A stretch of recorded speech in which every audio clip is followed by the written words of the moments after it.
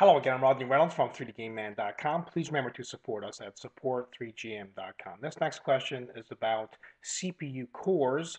How hard is it to actually utilize all four cores at once? Well, it is quite difficult if all you're doing is, for example, playing a game or just using a single application that's only using or programmed to use one core. But it's always good to have a multi-core processor because it will make the overall computer experience much better.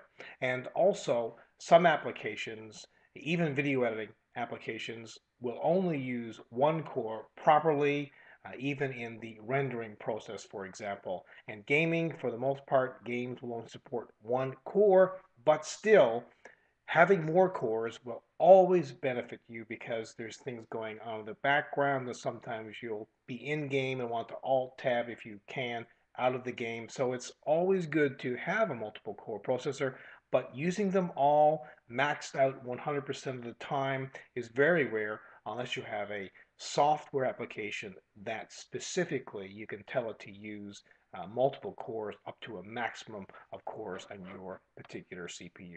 I hope that answers your question, and keep your questions coming.